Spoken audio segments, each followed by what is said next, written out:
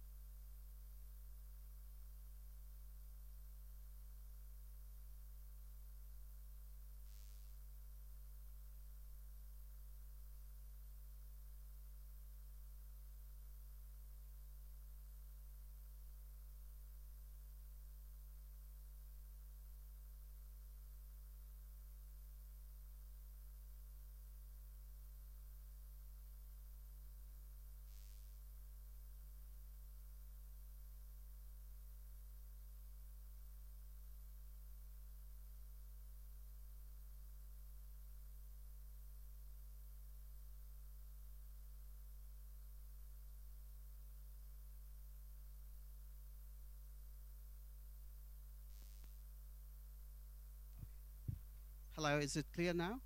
Wonderful. Yes, my mic is on. Okay, good. Yeah, Testing, channel testing. one. I'm on channel one. Yeah. Maybe my volume is down. Okay. No, because this was turned on. Okay, good. Good. I think we're going to start now. I don't know if we. Hi,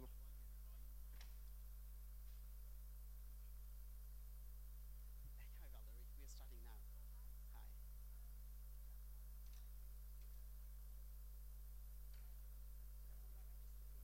Testing, one, two, testing. Can you hear? Can everybody else hear this? John, you just have you have a bad unit. Okay. So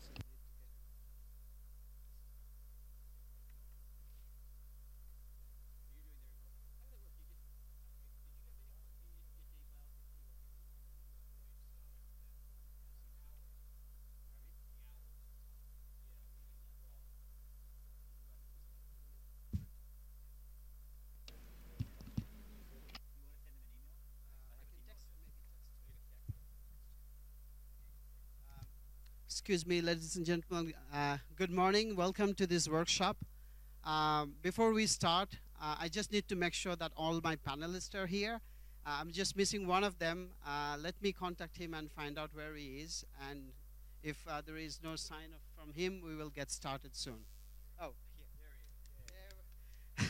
Here he is. Give a big hand to John. Sorry, to Richard. Yes. Hi, hi there.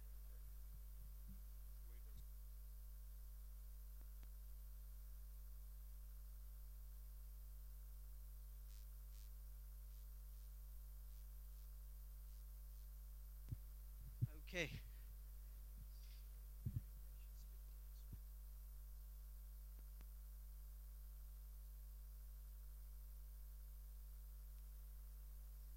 Will I hear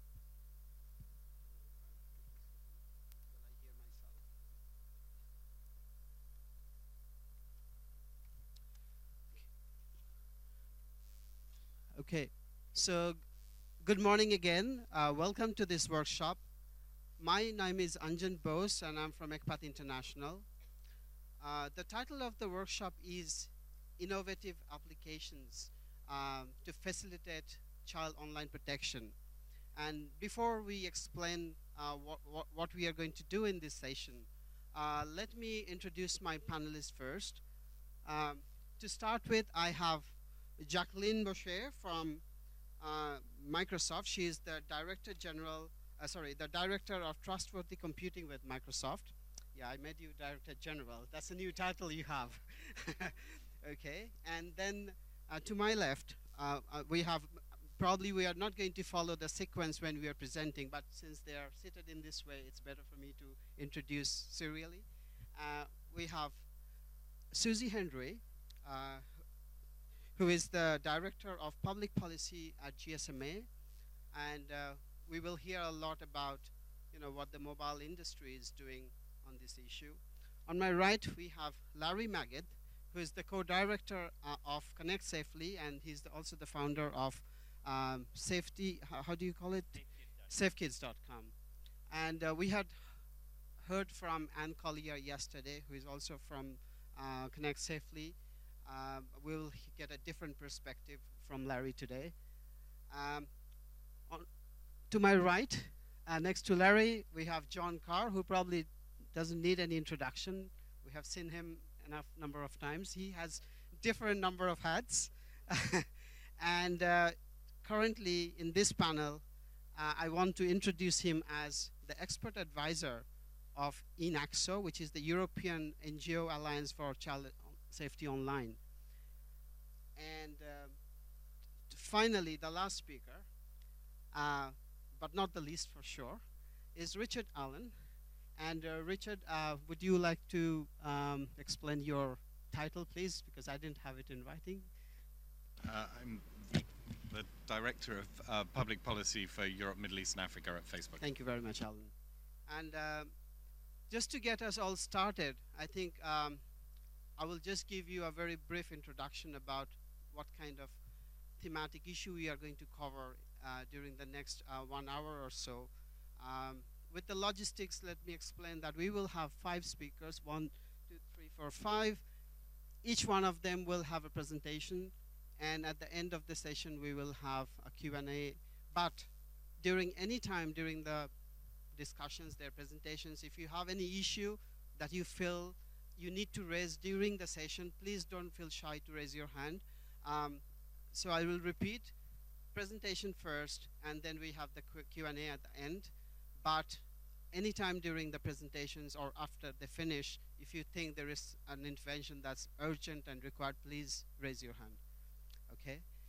And coming back to the session content, I would like to start with saying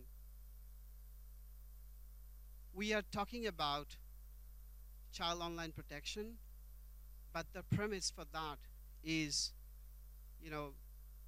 whether the child abuse images that we are going to talk about, the interactions of different stakeholders related to this offense, the child abuse images are a scene of crime. To us, it's something that reflects the abuse, the exploitation, and also the humiliation of human rights and child rights. And if we keep that in mind before we get the discussion started, I think many of the statements, many of the issues, many of the complications will make sense. And if we can revolve our discussions, keeping in mind that we are trying to prevent and protect children from a heinous crime. So what we are going to talk about in this session is how industry, how other stakeholders who are supporting the industry, the technology industry, can help in the detection of this crime. And once the incident is reported, how can this process be expedited? How can it be accelerated so that law enforcement has enough intelligence to act quickly?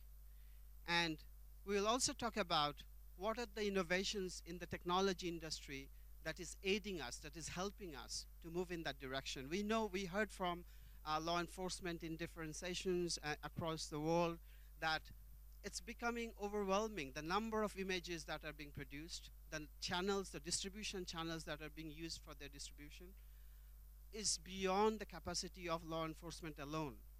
So they need intelligence, they need support from the community. And in this workshop, what we are trying to do, we have all the big names around us, we have the industry leaders with us. What are the different ways they can help us? They're already doing a lot. They're already engaged in initiatives, providing tools, software tools, working with law enforcement. But how can we push that boundary? What are some of the processes that have already started? We know industry has methods and detection patterns for detecting crimes, other forms of crimes like phishing, like online crimes, terrorism, and so on. We will talk about how much we can use technology. What are the boundaries with privacy issues? What are the public policy statements that need to be framed in that context so that technology industry can drive their efforts to match with that? So rather than me preempting all the discussions that they are going to share with you, I will open up the floor. I will start the session with Jacqueline from Microsoft, and she has a presentation. She will lead us through what Microsoft is doing in the context of child online protection and some of the partnership they're already having. Thank you very much, Jacqueline. Thank you, Anjan, and good morning, everyone. It's a pleasure to be with you and talk about this important topic. In the interest of time, I'm going to move forward through a couple of slides pretty quickly. Anjan, did you want to show those, or should I just move it along? We don't have to.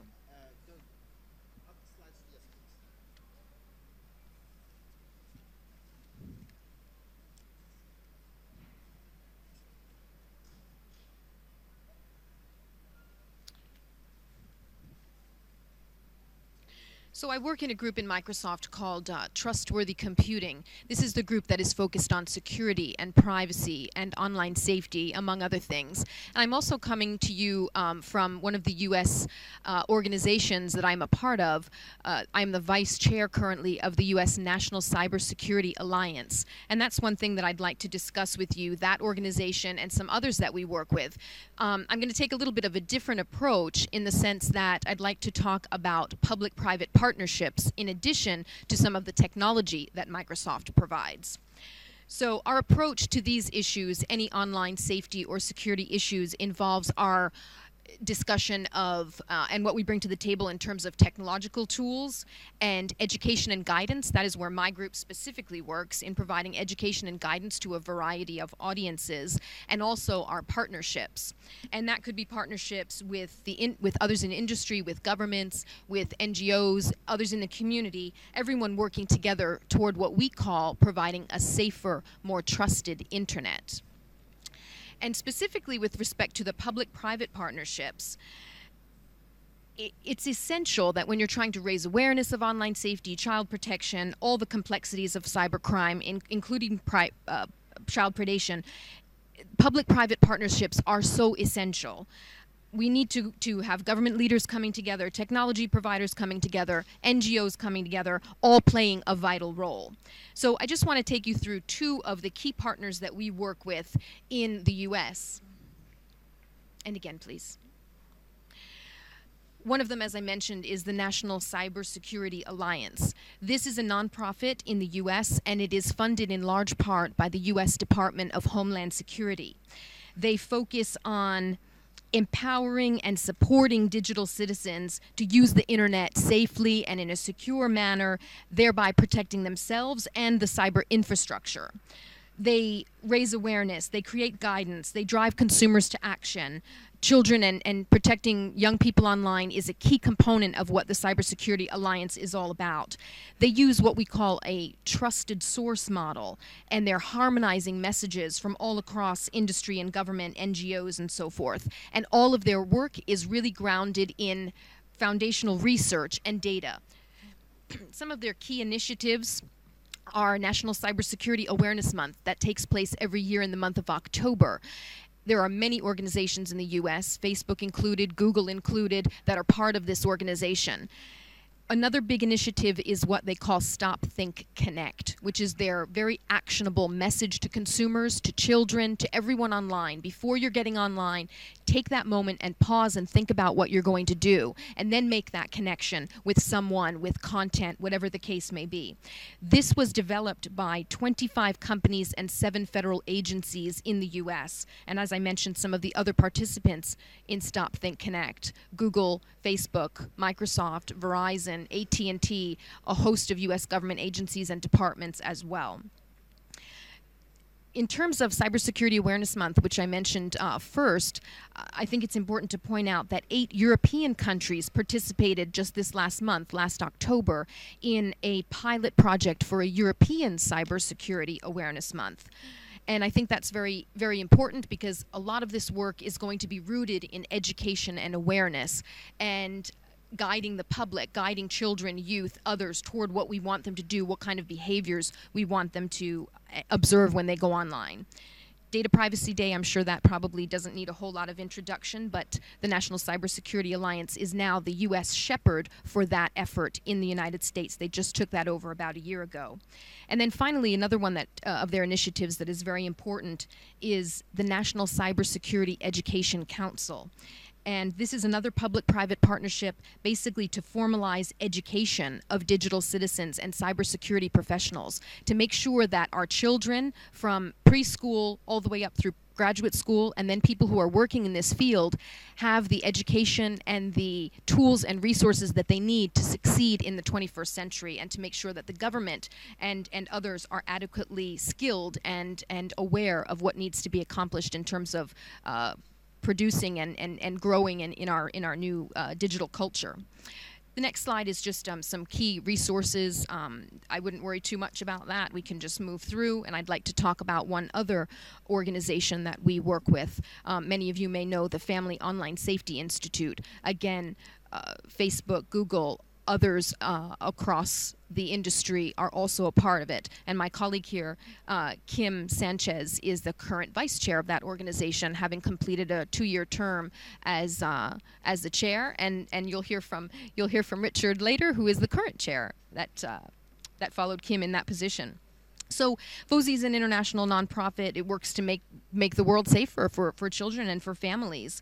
2 of their key initiatives that I'd point out would be the Global Resources Information Directory. This is a comprehensive compendium of online information that monitors, tracks, and provides commentary on national initiatives in countries and regions to help make the internet safer for its citizens. And a new tool that FOSI just launched a couple of months ago is this Platform for Good. And it's basically looking at education and awareness and online safety in a very positive light, and focusing youth and families on what the good the internet can provide, because obviously today we're going to be talking about a lot of other harms that can come from it. Next slide, please, Anjan. There's just a few resources here from FOSI, but the key one is their website, fosi.org. So when you hear from Microsoft, you probably think largely about the technological innovations and investments that the company makes. So I'd like to spend the bulk of my time here in working with our partnerships with law enforcement and what we do for law enforcement. So again, taking this notion of public-private partnership just a little bit further. So I think we could all agree that globally law enforcement is doing admirable work to help combat child online exploitation, but the scale of that problem, as Anjan said earlier, really requires broader cooperation. Again, bringing in law enforcement, government, industry, NGOs, academia, and others. So Microsoft works with law enforcement agencies worldwide to develop tools to support their important work in the fight of exploitation of children online. One such example would be our CETS tool, which has been around for quite some time. You might be very familiar with CETS, C-E-T-S, and that stands for the Child Exploitation Tracking System. It helps law enforcement investigators share and analyze information related to criminal acts, such as the processing and distribution of pornography, kidnapping, physical and sexual abuse of children. And the hot topic when you talk about Microsoft in this space is, of course, photo DNA. It's among one of the latest tools that Microsoft has contributed to this fight of these illegal images. It was developed by Microsoft Research in collaboration with Dartmouth College. And photo DNA was turned over to the U.S. National Center for Missing and Exploited Children in 2009. But it started as something very different at Microsoft a few years prior to that. Microsoft actually wasn't thinking about law enforcement when it initially was thinking about photo DNA. It emerged from conversations with other online service providers. The providers were finding it very difficult, given the available hash technologies, to find matches of images of child pornography. So the previous existing hash technology was MD5 and SHA, and these hashes required absolute matches. So when you would look for a photo, it would have to be exactly the same to find a match of that, a copy of that original photo. So even the slightest difference, such as the size of the photo or the file format, would indicate a non-match with these other technologies. So when photo DNA came along, 98.7%, that's a really staggering statistic, but 98.7% of photo DNA's matches never would have been made with the previous technologies of MD5 and SHA. So in short, what photo DNA is, it helps to refine and automate the search for child pornography among the billions of photos that are on the internet. And its aim is to stop the online distribution of child pornography images in the first instance, and to help address the spread of these images overall online. So we can just push through this build of this slide, but how photo DNA works is a mathematical algorithm, and it creates a unique signature for an image. It works very much like the previous technologies, and that signature can be used to find copies of the original image.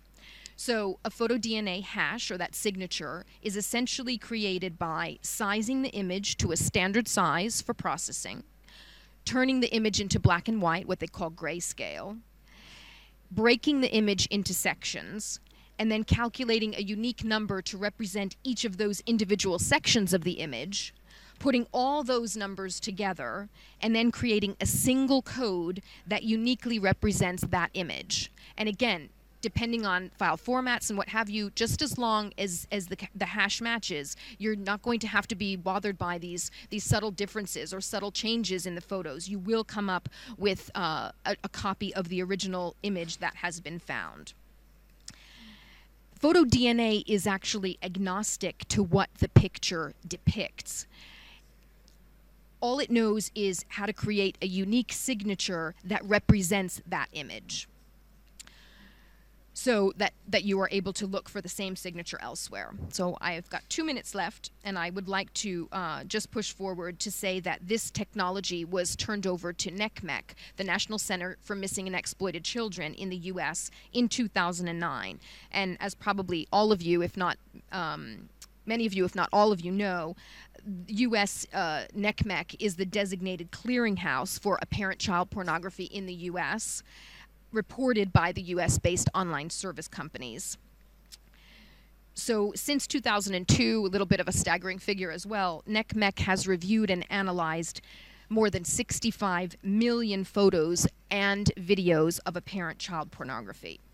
So this tool, PhotoDNA, is enabling NCMEC to create a list of the worst known images of child pornography that it shares with online service providers, so that the providers can then voluntarily disrupt the further spread of those images on their services. I think that will about do it. I've got a couple more slides, but not of critical importance, just some of the resources that Microsoft provides as well. But I did want to spend the bulk of my time to PhotoDNA. So thank you. Thank you very much, Jacqueline. I think it was interesting to note that there is a push towards technology and innovations, and you started with the education part, and what we will also be discussing in this session is how to bring this the processes that have already started, the tools that are being offered, and the reporting systems that you have developed. How can we bring it to the masses? The education plays a big role in that. And coming back to the PhotoDNA part, you mentioned the worst of the worst list, right? Can you clarify how many images we are looking at when the already existing signatures that had been put on PhotoDNA, what range are we looking at? Well, I can't put an exact number on it, but these are the worst of the worst, and this is it's difficult to discuss. It's obviously a very sensitive topic, but these are images of child rape. There's no other way to describe it, and they are extensive in number. Just to give you that ballpark number, as I said, from the year 2002, NCMEC has been looking at 65 million plus images and videos of child pornography. They're not all the worst of the worst, but what is qualified is being easily or more readily tracked with PhotoDNA. Thank you for the clarification. And I hope the process, Facebook is also integrating PhotoDNA. We'll hear more about it, and some of the challenges around using videos, how it maybe doesn't apply to videos, or can it be applied for videos? We'll come to know about that later. So thanks again. If you have any questions for Jacqueline, you can ask at the Q&A session. So we move to our next speaker, Mr. John Carr from INAXO, and he will be sharing with us some more information about what the industry is doing in facilitating the child online protection. Thank you, John. Hello. Is that working? Yeah. Yeah, good. So I'm speaking here on behalf of the European NGO Alliance for Child Safety Online. This group was established in 2008 by Save the Children Denmark. It's now managed by Save the Children Italy. And within INAXO, we have 19 children's organizations from 19 different countries, one from each country within the European Union. Plus we have associate members from countries outside the European Union, again children's organizations, for example from Russia and from Turkey. And we've all come together because of two things really. First of all, an appreciation and an understanding of the value and importance of the internet in general, new technologies, the different devices that children and young people can use, the importance of those technologies and devices to enriching young people's lives, and in particular enriching their educational experiences, their social experiences and so on. And I do want to emphasize that we do very much appreciate and value very, very highly that positive role that the internet and the technology plays. And we're very supportive of efforts by industry and by governments around the world, and particularly by the European Commission, to develop more and more positive content for children. But of course we are all child protection agencies. All of our work stems from and originates with and is focused upon dealing with some of the less savoury, the less welcome aspects of children and young people's lives, and in this case obviously we're focused on some of the issues that the new technologies can bring up. Just 3 weeks ago, I'm British by the way, I live in London, but I work for this European-wide organisation. But 3 weeks ago in the UK, our statutory telecoms regulator, so this is an independent agency, it's not a child protection body, it's an entirely independent body, conducted a very, very large survey of children's and parents' use of new technology within the United Kingdom. Now I expect, although this is a British survey, but I expect it's pretty much the same in most of the developed world, or if it isn't today, it will be tomorrow, because we're all kind of moving broadly in the same direction. And what this documented for the first time was the proportion of 3 and 4 year old children, so very, very young children, the proportion of 3 and 4 year old children who were going online, who had access to laptops, desktops, and they found that 6% of 3 and 4 year olds in the UK had access to a tablet that they were using for going on the internet. Now, I just want to make this point. When we begin discussing the use of the internet and new technology by 3 and 4 year olds, I think it does raise questions about the traditional mantra of media literacy. I mean, what does media literacy mean to a 3-year-old or a 4-year-old? So I think we are stretching the boundaries, if you like, of credibility if the only answer that we repeatedly come up with is, well, it's all about teaching the children how to stay safe. It's all about, to use Larry Magid, he created this phrase, by the way. We all accept that for teens and for older children, the best filter, the best defense they've got is what's between their left ear and their right ear. In other words, the knowledge and the information and the education that we've been able to impart to children is always going to be the best possible defense for those children, their knowledge, their resilience. I think when you start talking about 3-year-olds, 4-year-olds, 5-year-olds, that concept starts to be challenged somewhat. And I'll illustrate why in a minute. 90% of kids in British in the UK live in homes with an internet connection. 100% of kids at school now use the internet at school. At home, it's moving towards 100% as well. So we're living in a world now where the internet it's completely central to to the way that children and young people live their lives, not just in relation to school, which is obviously a major part of their lives, but also to their wider social life and their family life. And the internet and the devices that can connect to it have become a central communications hub, really, in young people's lives. They no longer think of it as being something separate or different, or something that they might use occasionally. It's fully integrated into the way they think about the world and the way they interact with the world. Blimey, that's pretty quick. I'm getting a time warning, and I've only just started. So what we're also beginning to see, and I notice on the front of the building here, you've got a big sign advertising the arrival of 4G.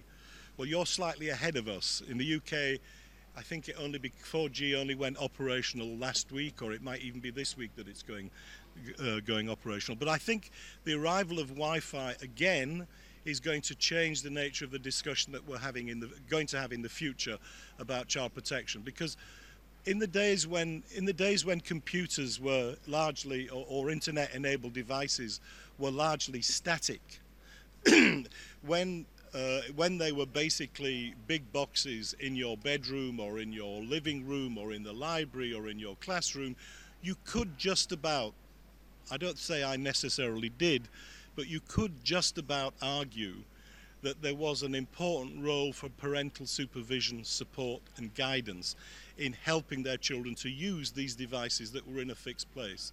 Now we're on the edge of a world where internet access and the devices that can connect to the internet are ubiquitous. The internet, the ability to connect to the internet at very fast speeds, 4G, 3G is not bad, 4G is going to be even better. The ability to connect with fast, high-quality links to the internet is going to be everywhere. It's going to be in your pocket, it's going to be in your satchel. And now, in British homes, and again, I'm sure it's the same in many other countries, it's not at all unusual to find children, or to find within a particular house between a dozen and 18 different devices, most of them wireless, that can connect to the internet. So think about that. 12 to 18 different devices that a child can possess, most of which will be wireless or have a wireless capability built into them. Some will be produced by Sony, some will be produced by Nintendo, some will be produced by Microsoft, some will be produced by Apple. All of these different manufacturers, all presenting their technology and their software in a different way. I think we are really testing to the absolute limit the capacity of parents to get their heads around all of these different approaches, all of these different manufacturers' approaches. So my point fundamentally is, and this gets us to the title of this workshop, we're going to have to see from the industry more and better and easier to use technical solutions to help support parents keeping their children safe in the future. To say that to put it all on the shoulders of parents, or even to expect parents to be able to grapple with, busy parents in a busy world, to have to grapple with this multiplicity of different devices and approaches and so on from different suppliers and manufacturers, I think is taking us to the very edge of what's credible. And I'm happy to say that many companies are responding in a very positive way, particularly within the European Union. At the moment, we've got the coalition called by Neelie Kroes, and also the response of the industry themselves in the ICT Principles Coalition, which is evidence of the response of industry understanding the importance of them coming forward with new solutions. So I think there is a lot going on that's very positive from the industry, but I really do think we're at the beginning of a very long and challenging period. I've been told to shut up, so I will. Thank you very much, John. I think, it's a shame that we have all these distinguished speakers amongst us, and we can go on for hours. I had to cut off Jacqueline at 15 minutes because of the time limit. I would really want to give more time for interactions. We can hear about all these as we, in other workshops too. An important distinction John made is that even though education and empowerment and awareness is a very integral part and key element in tackling this issue, there are areas, for example, he mentioned very young children who are coming online and whether the education really reaches them. I just want to highlight the fact that in certain situations, when the family is exploiting the child, when images are produced by organized networks forcefully, how do you address that issue? So reporting of incidences, taking action based on those incidences and the reports becomes absolutely crucial. And it's a tool that can aid law enforcement as well. With that, I pass it on to Susie. I think she comes from a very pertinent background. She had been very much linked up with child protection work within the GSMA, and from the mandate of GSMA, we know that supporting helplines and hotlines and building those play a very important role. So we will hear more from Susie in her speech. Thank you very much. Thank you, Anjan. Good morning, everyone. As you heard, I represent the GSMA, which is the Global Trade Association for the mobile phone industry. So we represent mobile phone operators around the world. I work within the public policy team. And the mobile industry is very committed to all issues related to child online protection. We feel the best approach to this is through collaboration and cooperation with different stakeholders within the child protection world. So for example, we've engaged with the Financial Coalition, we've engaged with ICMIC and NICMIC, with the IWF in the UK, with the ITU, Child Online Protection Initiative, on broad issues related to making the internet safer. And as we've heard from John's comments, the internet is now mobile. But specifically what I'm going to talk about this morning is the GSMA's Mobile Alliance Against Child Sexual Abuse Images Online. This voluntary alliance was founded in 2008, and it brought together all the main mobile phone operators from around the world who came together and said, we want to make sure mobile networks are hostile environments to illegal child sexual abuse images.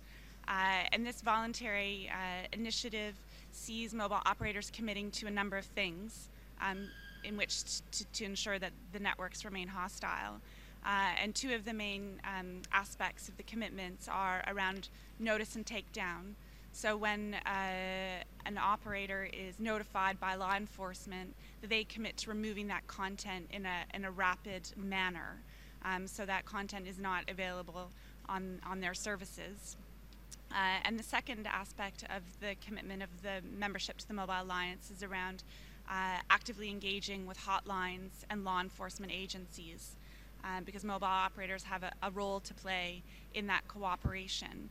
And one of the examples that we've done to further that cooperation is it became very apparent to us that in a lot of countries around the world, hotlines don't exist. So we cooperated with InHope to develop a toolkit and framework for how to establish a hotline, going through, how do you employ the best analysts to tackle this issue? How do you deal with the issues related to child sexual abuse images? How do you cooperate with local charities and child protection agencies? And this has been a very valuable exercise for the mobile industry to demonstrate its commitment and to make a real difference. Because it's one thing to stand up and say that you're committed to fighting something, but it's another to have those words followed by direct action. And we've been supporting our members in meeting those commitments for a number of years. And it's something that's not widely publicized, because I think industry just want to keep their head down and do the right thing. But I think it's an alliance that has made great strides, and now we're seeing other developments globally. The EU and US have announced their global alliance against child sexual abuse images, and I think we're going to be seeing more news on that next month when they launch it officially in Brussels. So I think that covers the Mobile Alliance and the main points of what the industry is doing specifically with child sexual abuse content with law enforcement. But I think I'll just sum up with making some comments about the future challenges, because we're doing what we can now, but as we see technology is changing, the proliferation of images is growing significantly, and we can't stand still. The technology has evolved rapidly, and we've heard about photo DNA, and I think there's some great technology out there that we need to continue to get our heads around and understand how we can use that to fight these images as the way the criminals are disseminating information changes. So I think that's something we as an industry should be considering and discussing going forward. Thank you. Thanks very much, Susie. I think the mention of the very fact that you mentioned helplines and hotlines, and it's an outcome of what you are committed to. It shows clear, direct action from the industry. But as the number of users grows, as the number of different ways where people are interacting, it's important that we also bring this to the helplines, for example. Apps where children can report. They're using this tool, so we may have to think forward and make them even better than what how they were first envisaged. But it's really a great tool, great way to bring the reports in. And we know people are not comfortable reporting to law enforcement directly. And these helplines and hotlines play a very crucial role in bridging that gap. So with the deluge of incidents happening, images thrown in, law enforcement needs to have this information in time and for them to take action. I think that was very important for us to cover here. Moving on to my right, we have, as I said, Larry Magid. He is going to talk about, he's also in the board of NECMEC. And NECMEC, as we know, the National Center for Missing and Exploited Children in the US. They are the clearinghouse for dealing with child abuse images. And they're also involved in the Financial Coalition, which is a process to disrupt the flow of money, the transactions that goes for buying those images. And Larry is going to lead us through with that. Thank you, Larry. Thank you so much, Anjan. As Anjan mentioned, I've been on the board of NECMEC now for about 18 years. And prior to joining the board, NECMEC and other anti-child abuse organizations and governments had almost eradicated child pornography in the United States. Prior to the internet, it would come in brown paper envelopes, and we have a very active United States Postal Service police department that was very good at intercepting this material and arresting the culprits. And Ernie Allen, our recently retired president, has said many times that we almost won. We pretty much had gotten child pornography to a manageable level, and then came the internet. Then came a completely new way to distribute this illegal and harmful material. By the way, child pornography is a term we use in the United States. I think in Europe you more correctly, those of you who are European, more correctly refer to it as child abuse images. These are crime scene photographs. I am a member of the American Civil Liberties Union, which is the most vehement free speech organization in the world, and I have no qualms justifying my American Civil Liberties Union membership with my being on the NECMEC board, because when it comes to child abuse images, we are not talking about free speech. We're talking about crimes against children, and there is just absolutely no justification in any country in the world, including America, which has a quaint local ordinance, which we call the First Amendment, that even our First Amendment doesn't and should not cover the perpetuation of these horrendous crimes against the most vulnerable citizens. And that includes citizens who live in the United States who are being exploited, and citizens who live in other countries, including perhaps many of the countries represented in this room, who are being exploited globally by people in the United States and people in Europe and people throughout the world. So this has become a global problem. No longer can a postal inspection service in the United States or any other country easily intercept materials at the doorstep. They are traveling globally at the speed of fiber optics around the world, and that's why it is so important that this fight be done on a global basis. I also want to thank Microsoft for the incredible contribution of photo DNA It's really helped a lot because prior to photo DNA, in order to match a picture, so what happens at the NECMEC, and by the way, I don't officially speak for the organization. I'm a board member, I'm not an employee, but I have many times visited the analysts and worked with them. What they will do is if they get a new piece of data, if they get a new image comes in, or an image comes in, they need to match it against their database of millions and millions of images. First thing to know is it a new image? Is a child being exploited now at this very moment that we need to go out and send the police? Or is this an image that may have been circulating for 30 years that is still a crime but takes on a different priority than a child who is in the process of being exploited? So they need to immediately figure out that very, very critical piece of information. Prior to photo DNA, in order for them to use a computer-generated match, the images had to be absolutely identical to the bit level, which means if there was a single pixel that was modified, if the photograph had been reduced or enlarged in any way modified, hashtags didn't work.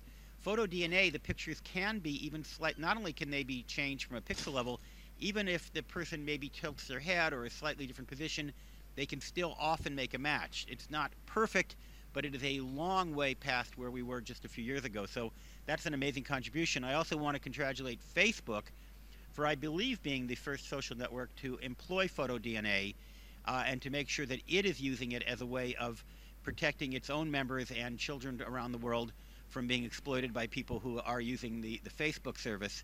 Facebook, Microsoft, Google, and virtually every other responsible internet service provider in the United States reports all of these images to the National Center Cyber Tip Line, where analysts work to make sure that vulnerable children are being protected to the extent possible. My history with NECMEC, just quickly, began in 1994 when I wrote a booklet called Child Safety on the Information Highway. And many of you have probably seen it, whether you've seen the actual document or one of the thousands of copyright infringed versions of it that have floated around the internet for years. Even Al Gore, during his 2000 campaign, came out with rules for online safety, which were word for word identical to ours. Perhaps that's why he was defeated. But in any case, I wrote that booklet in 1994 based on a hunch, based on what I thought was the issue. One of the things that's wonderful today is no longer does a journalist have to sit there and imagine what's going on. We have research. We have the Crimes Against Children Research Center in the United States. We have the EU Center out of the London School of Economics, and Sonia Livingston and other researchers. We have researchers that are going on in the Middle East. We have data. We know, for example, what the risks are today and what the risks are not today. We know, for example, that typical children, typical relatively healthy children, are not particularly vulnerable to predators simply because they're on the internet. A 14-year-old surfing the internet may be approached by a predator, but the statistical odds of her or him being harmed by that predator are lower than them being harmed by a religious leader, by a police officer, by a teacher, by a doctor, or for that matter, even their own family. 80% of children who are sexually exploited, at least in the United States, are exploited by someone they know from the real world. Although it happens online, and when it happens, it is absolutely horrendous, it is very, very rare. That doesn't mean it's less serious. That doesn't mean we shouldn't pay attention to it. But it means that we have to look at the entire range of risks and put our resources in a broader sense. That ranges from including predation, which, as I said, is statistically unlikely. It ranges from things like bullying and harassment, reputation management, helping children understand that what they post online can affect their college admissions, can affect their job prospects, can affect future relationships. Again, bullying, harassment is a very big issue around the world, but also, of course, protecting those who are being exploited through child pornography. In order to protect the most vulnerable young people, I absolutely agree with John Carr that as strong as I am around parental education, and Connect Safely is all about parental education, that's what we do. We don't enforce laws. We don't even get involved in child pornography as an organization. But we know that there are vulnerable people who are going to be at risk for a variety of reasons. Age is one of them. It is, you're absolutely right, John, a 2-year-old digital citizen is very ill-equipped to protect herself or himself, whereas a 13-year-old with proper education and good social status, standing in their community, and excellent parenting from functional families is very likely to have the resilience to get through a number of issues. But when we talk about vulnerability, we also need to look at a much wider range than just age. We need to look at mental health status. There are children who are emotionally extremely vulnerable. We need to look at the entire range of psychosocial images. So as we consider protecting children and as we consider dealing with issues, we need to understand where these children are coming from. Very quickly, a couple of things. I'm running out of time. Social reporting is a very good tool. I'm sure Richard will talk about it. It is not only cheaper for companies like Facebook, but that's not the reason they do it. It is more effective. Getting peers involved. Don't assume that just because we have smart people like John Carr and Anjan and people, my colleagues at NECMEC, out there protecting children, that protection always comes from authorities. Protection comes from peers, it comes from communities, and it comes from community moderators, and it comes from the ground up. That is the only way, really, ultimately, you can provide widespread. We don't have enough police in the world to protect every child, but if we can get people conscious of it and reporting it and protecting each other, we will have a much safer situation. I'm also very optimistic about a global solution to reporting lines thanks to simultaneous translation technology. We have a long way to go, but I was very pleased that NTT Docomo in Japan just this week announced technology where you can pick up a cell phone and speak in Japanese, and somebody can be listening on the other end in Chinese or English or another language. It's crude, it has a long way to go. But as that technology gets better, it means we can have global helplines and deal with people from around the world regardless of language issues. We're not anywhere near there. Finally, again, pointing to Facebook, the social graph, understanding that when you analyze dangers and analyze situations, we have a lot more data. Big data gets a lot of criticism. I was at a conference last week in Uruguay where everybody was worried about big data. Big data can also be protective. If we learn to understand the databases, we learn to understand the information that we have at our fingertips with these massive information sources that Facebook, Microsoft, Google, Yahoo, others have, used properly and used legally without violating people's rights, it can be enormously useful in both prevention and apprehension of criminals. So I do think that we have a very good future in terms of child protection.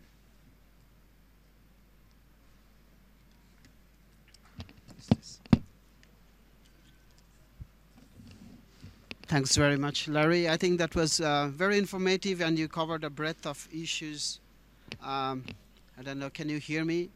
Okay. And again, he reiterated what John said, and we mentioned earlier that on top of education, we need the correct framework, we need the right tools. And he made also that distinction how photo DNA makes a huge difference in identifying those images. I just want to add to that, saying that even though these tools are unique and they're very good in detecting known images, we still have this gap when new images are created and they're uploaded. And what do we do? How do we use the social tools? How do we use our services to turn things against offenders? How do we use our technology to reduce the time which when that offense is committed, when these images are uploaded and they're reported? I think that's what we are trying to find a solution and see what technology industry is doing. We also have the social networks we know reaches out to so many people, to a huge number of people. On one side, it gives the offenders the reach. It also gives the society, the community, the reach to tell law enforcement. So on that note, I would pass the floor to Richard Allen to take us through what Facebook is doing currently to protect children. Thank you, Richard. Thanks, Anjan, and I'm very happy to try and do that in a few minutes, and very much following on from 15 minutes. Oh, that's good. That's better. 12 minutes. I'll keep it as short as I can because I know there'll be questions.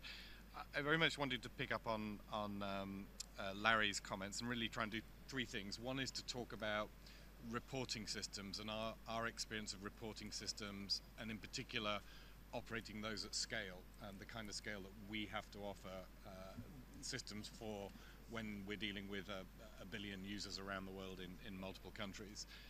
And then to talk about some of these automated methods that Anjan referred to that that start to become possible. So it's really using that drive towards innovation that we have as a company when we're producing our products to use those same technological skills in the interest of child protection on our service, very much driven by the fact that our goal is to offer a safe service, one in which everybody feels comfortable, and one which, again, to pick up on the GSMA point, one which is not a comfortable environment for those who wish to do harm, especially those who wish to do harm to children.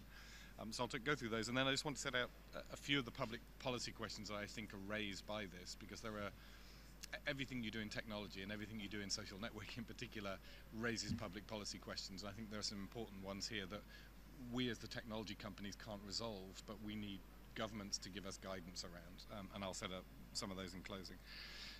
Thinking about reporting systems, I think of them very much as a pyramid, the kind of issues that are brought to us.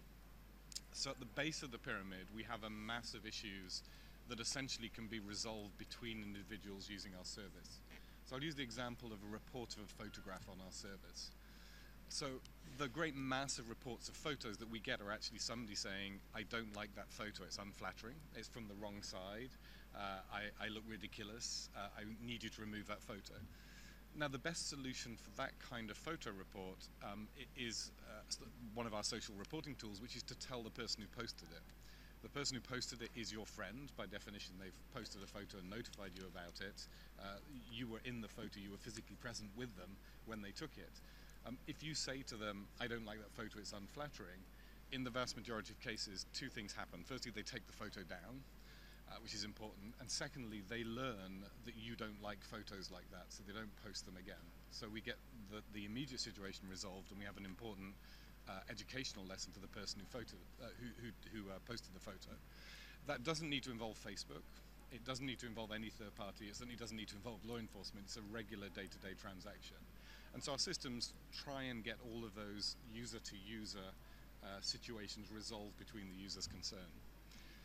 The next layer up the pyramid, I'd say, are issues where the report relates to something more substantial, where the individual also wants to involve a third party.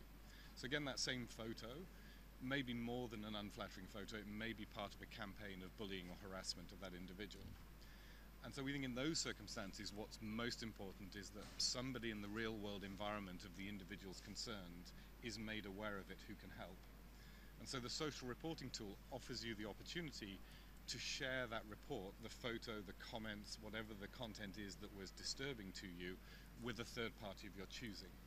And that may be your parent, that may be a teacher at school, but we're encouraging people to share the content and share the issue with somebody who can help resolve it. And again, through that process, we find many situations can be resolved effectively. Those photos could have been reported to us, we could have taken them down, but that if the bullying situation continued and there was no intervention on the ground, then you're just going to get the same thing posted over and over again. So that intervention of a third party resolves the situation. The next level would be those situations which can't be resolved between the individuals. They need to be reported to Facebook, and that's somebody persistently posting content, photos in violation of our terms of service. For example, we ban nudity and pornography on the site. So somebody who's just posting, if you like, legal pornography on Facebook repeatedly, that needs to come to Facebook so we can both remove the content and potentially remove the user if that's required. And then the next level at the top of the pyramid, the smallest number of reports, are those which do need to go to law enforcement. So something like a child abuse image, the only way really to deal with that is that it gets reported to us so that we can report it to the National Centre for Missing Exploited Children. They can refer it to the local law enforcement agency in the country of the person who posted the content, and then law enforcement intervention can take place and we can get that person off the system. And there are other things, as well as child abuse images. I think the EU Kids Online survey showed us that things like suicide and self-harm actually are top of mind for many parents and many children. And so as well as thinking about content that needs to go to law enforcement agencies, we also think, for example, of suicidal content that may need to be reported to a local suicide assistance agency, and again, may actually need to go to the police for them to intervene directly on the ground. So the reporting side, we think there's a huge amount we can do with that kind of pyramid structure, and the crucial thing from a person-centric point of view is that the person who has the problem gets their report to the right person who can actually help them. It's in nobody's interest for that report to go to the wrong place, and a lot of our effort is focused on that. That also needs to be backed up by educational efforts, and I'd say that those take place at two levels. There's the, if you like, the big educational projects. So we're working in Germany with Jutta's organization to think about how we can use our tools ourselves, how we can use social media to educate people about how to use social media safely. We're working with FOSI on the Platform for Good. But it's also what we call micro-education. So we've looked at what we call educational checkpoints, and that's where somebody has been posting content that breaks our rules. We've had to deal with it. When that person next logs on, they get a screen that explains to them the rule that they broke, that they mustn't do it again, and may give them a penalty, for example, 24 hours when they can't post anything, in order that they should understand in that contextual way, with a piece of micro-education, how to behave in a more responsible manner on the platform. Turning to the second part of this, which is the use of technology to create scalable solutions for detecting. I'd say it's more on the detection side of things. As Jacqueline explained, we do use PhotoDNA from Microsoft, and that we think is important. It raises some really interesting questions where I'll come on to in the public policy questions, which is, as far as we're concerned, we deployed PhotoDNA because it passed a particular test, and the test is that the technology, we believe, is necessary and proportionate to the offence that's being committed. So that's a classic test that you apply under European Union law, thinking about any breach of privacy, and there is to a certain extent a breach of privacy. We are scanning people's photos and making a judgment. But in deciding to deploy that technology for that purpose, our view is that it is necessary and that it is proportionate to the offence committed. And that doesn't mean that scanning all photos for other purposes would necessarily pass that same test. And sometimes in this debate, a really big public policy question is raised, which is, if you deploy PhotoDNA, then you must deploy technology to detect illegal copyright material or whatever else. No, and these are separate decisions based on an assessment of the necessity and proportionality of the particular technology for the particular problem you're trying to tackle. And it may be you deploy similar technology for multiple purposes. It may be you come to a view that actually it isn't necessary, but clearly with this particular offence and this particular technology, we think it passes that test, and we've chosen to deploy it, and others will take their own view. The other major area that we can look at are the sort of measures used for anti-spam. So we have measures, for example, again, just these are normal protection measures. We don't want people creating fake accounts on our service, joining Facebook, and then spamming everybody else. So the classic thing: somebody joins, it's a guy who joins, he sends 1,000 friend requests to women, and 999 are rejected. That's not somebody we want on our service. So we have systems in place to detect that behavior and remove that person. So again, the question there is, how far can one extend those techniques? And clearly, technically, it's possible into other forms of detection. And again, raises another set of public policy questions, classically around the balance between privacy and safety. We think we should have that debate. We would welcome guidance from policymakers who say to us both things. In many countries, we get the privacy regulators saying, hey, you shouldn't be doing things like this, and we get law enforcement saying, you absolutely must do things like this. We need that public policy debate to understand where that balance lies. And again, just as I said with the images question, the fact that you do this kind of measure for child protection doesn't necessarily mean that you should do it for purposes which we will probably disagree with, like detecting political dissidents. We think you can make that distinction, that we can use this technology for child protection purposes without necessarily using it for other purposes that people may be less comfortable about, but that requires that public policy debate. And then just the final question around on the public policy sphere is really the capacity of the agencies we're dealing with. And this is, again, a big question for public policymakers. If we can detect things that are going on, we can detect material and we take it to law enforcement, and they have no capacity to investigate. And we understand why. It can be quite technically complex. It's typically multi-jurisdictional, and multi-jurisdictional investigations are expensive. The offender is in one country, the victim's in another. If the victim is not in your country as law enforcement, maybe it's not a top priority. And again, I think we need a very open debate with law enforcement about what kind of things they want referring to them and what kind of assistance we can give them to make those prosecutions straightforward when they're going to happen.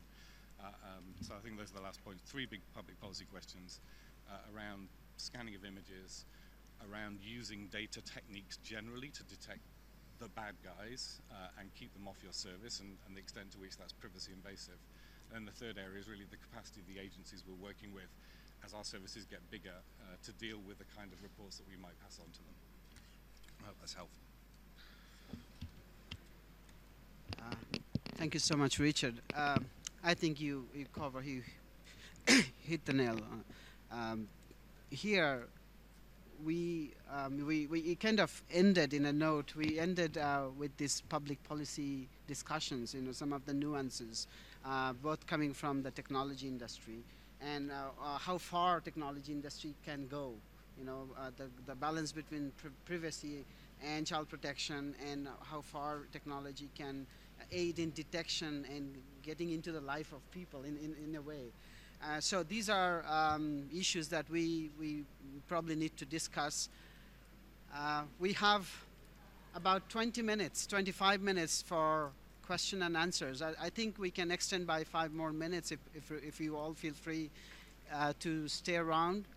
We have had different presentations from our speakers. We looked at technology solutions. We looked at the issue around child abuse images, the gravity and the severity of the crime that educational efforts alone cannot address.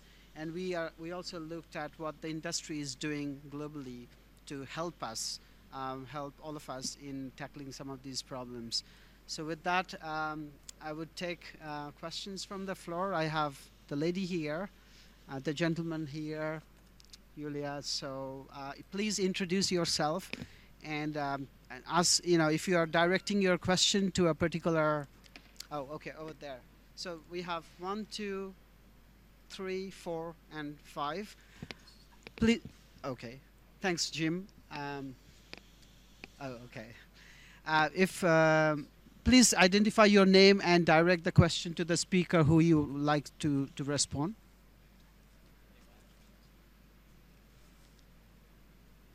Is that working?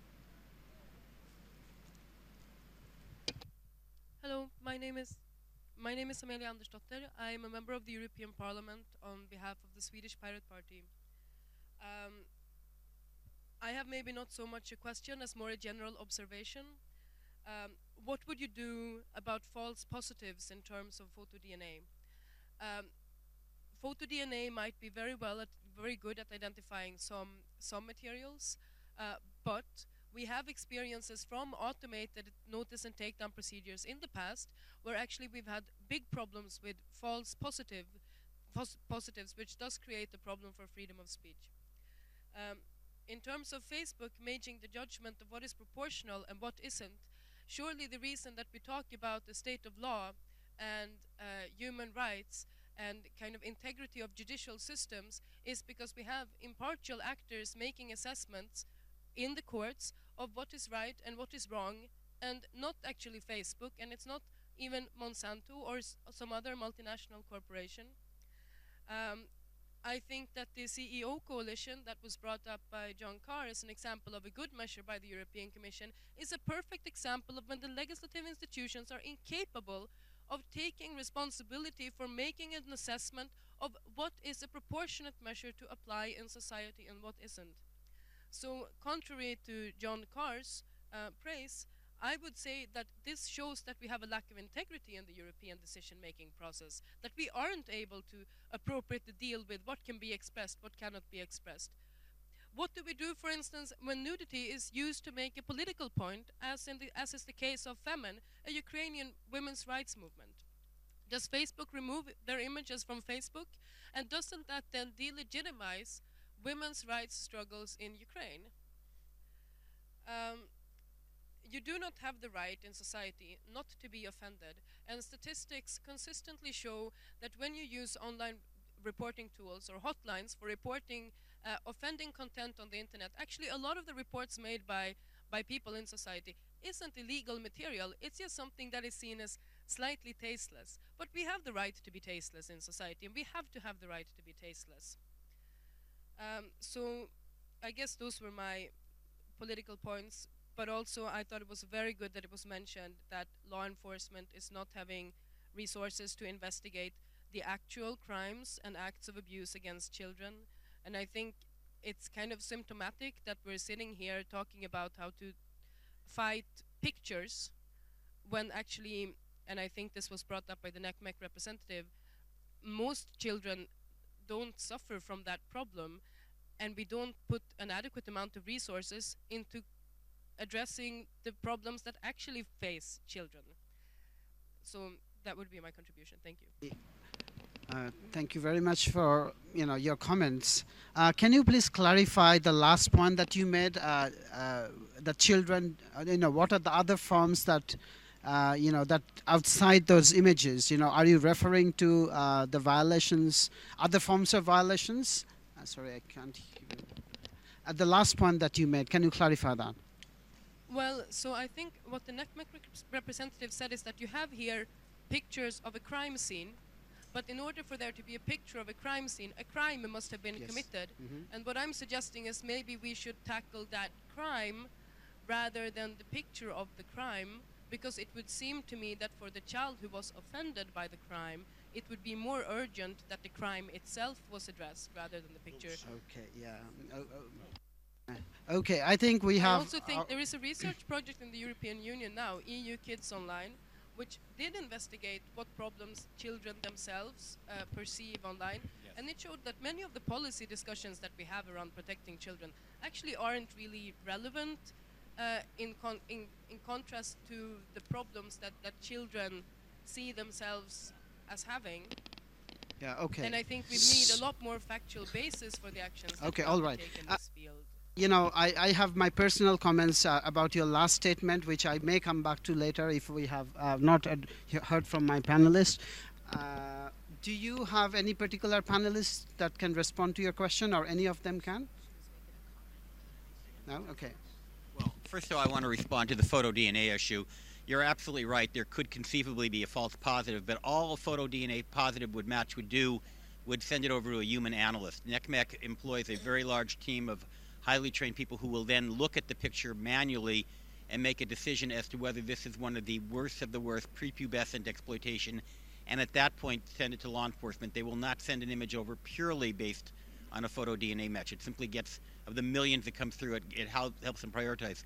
I also want to, in a sense, agree with at least the theme of what you said, and Richard as well, that it is very important that we not use child protection laws to suppress political speech, to protect copyrights, to protect against political extremism, to protect against narcotics use, to protect against alcohol abuse, to protect against adult pornography.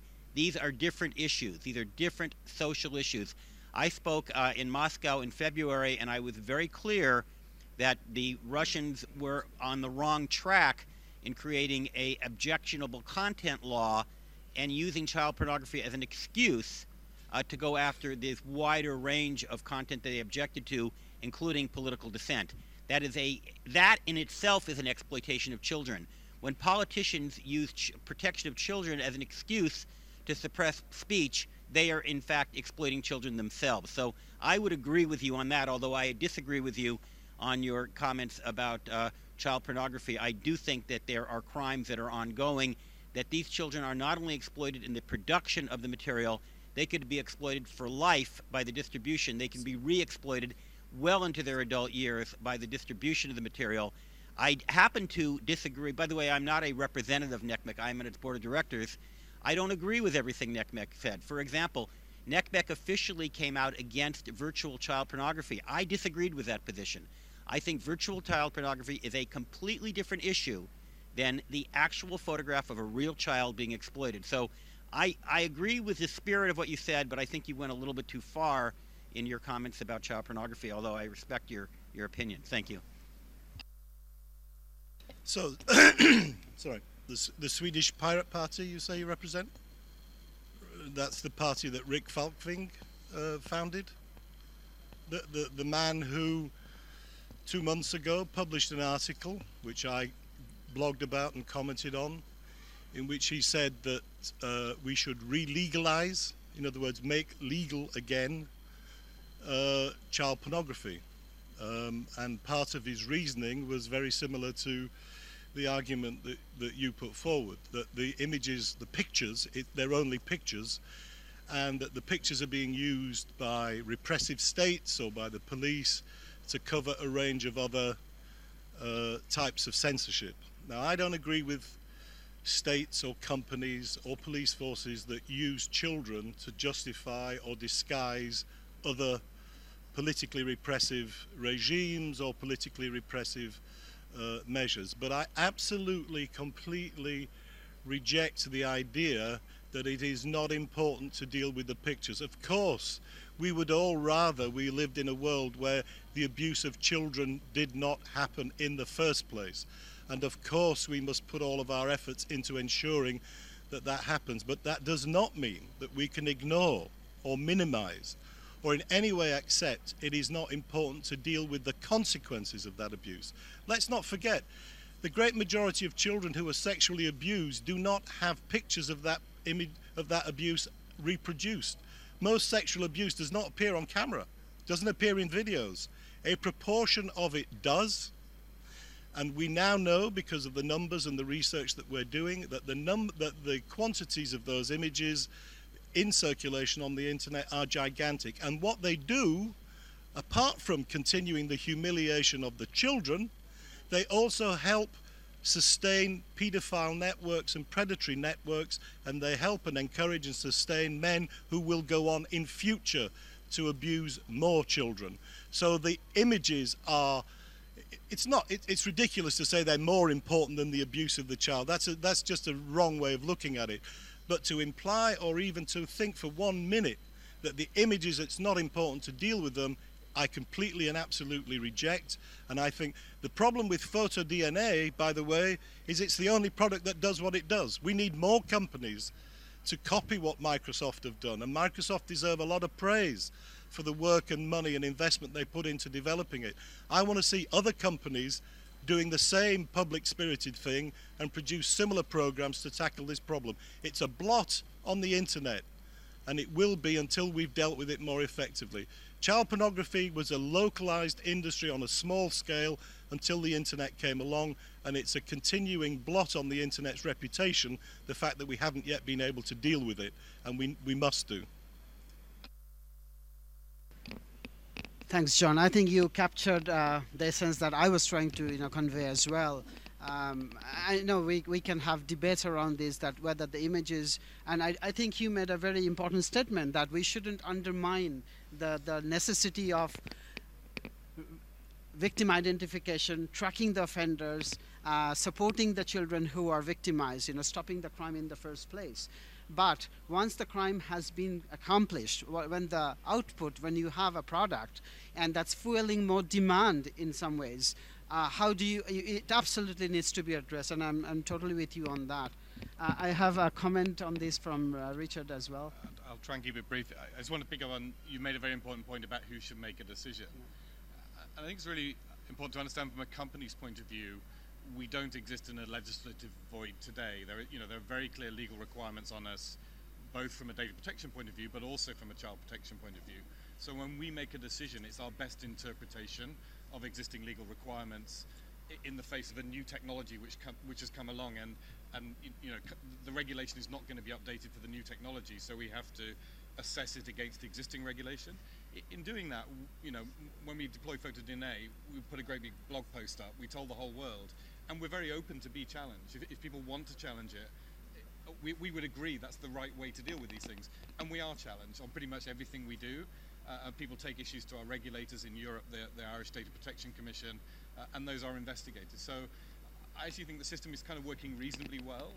It's not a unilateral decision by us to make the law. It's a response by us to existing set of law and a particular technology that we have to make a choice around. But they could get better, I'm sure, but I just don't want people to think we're making a decision in the absence of existing legal frameworks. Thanks, Richard, for the clarification. I think, and did you get your answer for the false positives? Do you want to know? I think what I can add to what Jackie, sorry, yeah? Can we have the next question? Sorry, Julia?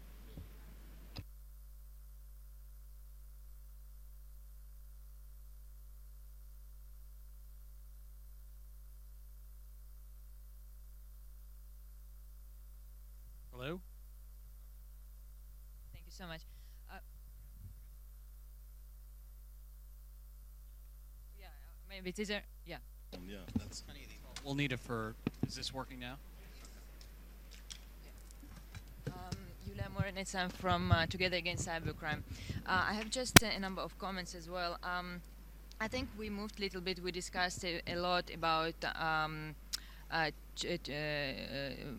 child pornography, sorry, but not about, when we speak about child online protection, it's also data protection, it's also privacy, it's also e-commerce issues as well. So it's a more global from our perspective, because we work as well on child online protection. It's more globally complex issues. Of course, it's very important, child online protection and child pornographic content, but it's also a very big issue coming, data protection and privacy from our point of view.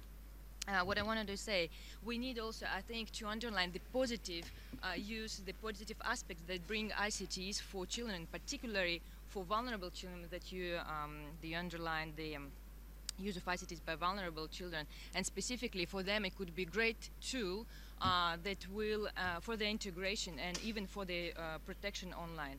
And actually we work on child online protection and specifically with vulnerable children. And I would like to say that, well, mainly it's a question. We believe that this particular target group needs a specific approach to be developed when we speak about child online protection. What is your position and views on this? Thank you.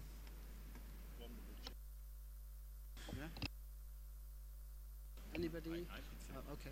Well, at connectsafely.org, we make a very important distinction between the typical child, whatever that is, the mass majority of children, and the vulnerable child. And whenever we look at data, we always see that it is, generally speaking, a relatively small percentage of children who are sexually exploited, extremely small percentage, a reasonably small percentage of children who are bullied. There is this notion there's an epidemic of bullying. That, in fact, is not true. There is a problem of bullying. It is actually going down, not up.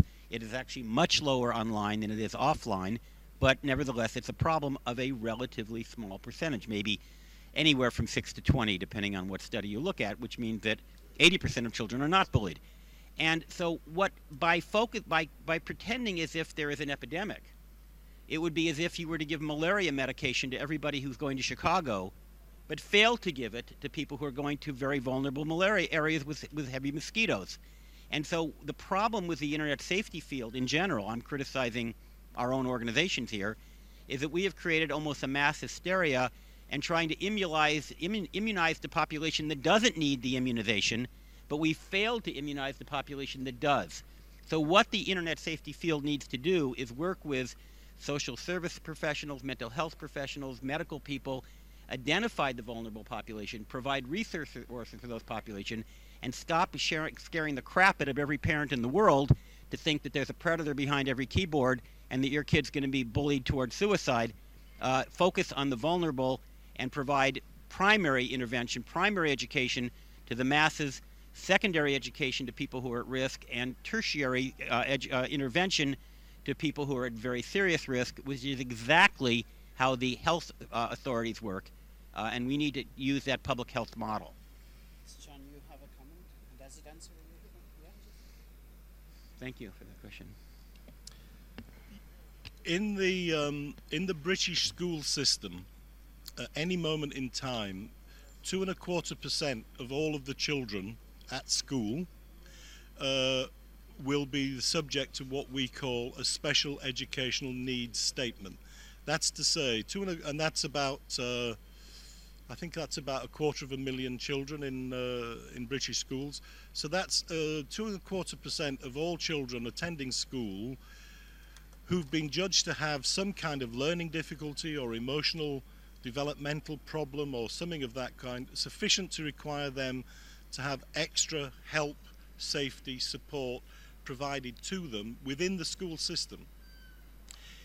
We then have another kind of group of intermediary children who are not considered sufficiently disadvantaged to require extra resources to be given to the school to help with them, but are nonetheless considered to be, to some degree or another, handicapped or with an emotional difficulty or a learning problem.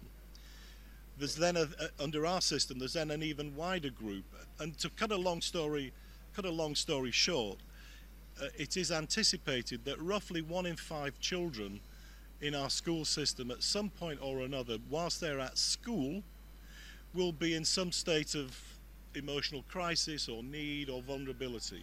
Now that, and by the way, 1 in 5 at school more or less translates into incidences of mental health and other difficulties found in the adult population.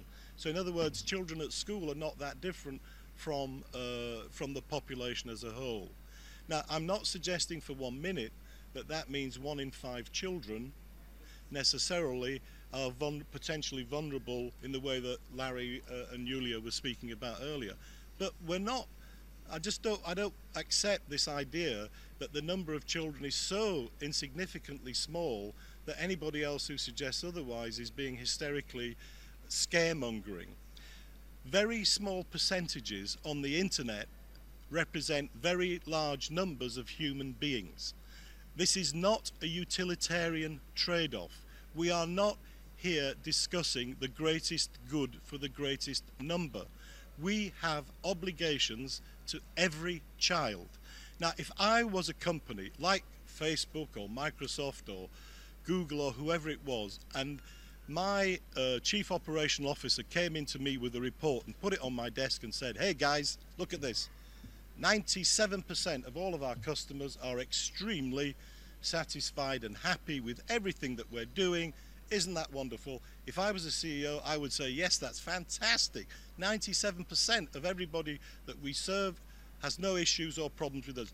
3% of Facebook, for example, is what, 3 million or 30 million or something like that, because they've got 1 billion users. You cannot just say it's scaremongering to worry about 3 million people or 30 million people or whatever the number is. We have obligations to every child, not just some. I think that's a very important distinction, and it clarifies, this debate a bit more. Jutta, I would just request that I would take 3 more questions. You, gentleman there, gentleman at the back, and if we have a little bit time, maybe from Irvan there, if we have time. Please keep your questions to the topic of the discussion, because we know ICTs and child protection online covers a wide gamut of issues. We are not getting into education, into what are the different technologies that can help children in understanding. We are not covering those here. Our principal topic is how can technology, how can these services help post-reporting, how can they help in bringing these cases better to law enforcement and create education around that. So if you can limit your questions to that, that would be helpful. Thank you, Anjan. What Larry said gives me the opportunity to draw your attention to the flyers I've spread around, because this is about a European project which is all about building resilience of very vulnerable children with social service staff. But my statement tries to build a link between what John said and Bridget, because John stressed that parents are overstrained with new technology and are unable to cope with their children's digital education. And we've been talking about technical support built into the services several months ago at the Youth Protection Roundtable. This is what Richard called microeducation, very simple technical means like pop-up windows with warnings going to the children as the users of the services, or even the 24 hours denial of postings, for example. And I think this could be an important way to help parents that are overstrained with the technology. So it can be built into the services, and then it would go to all the users, to all the young users. Thank you.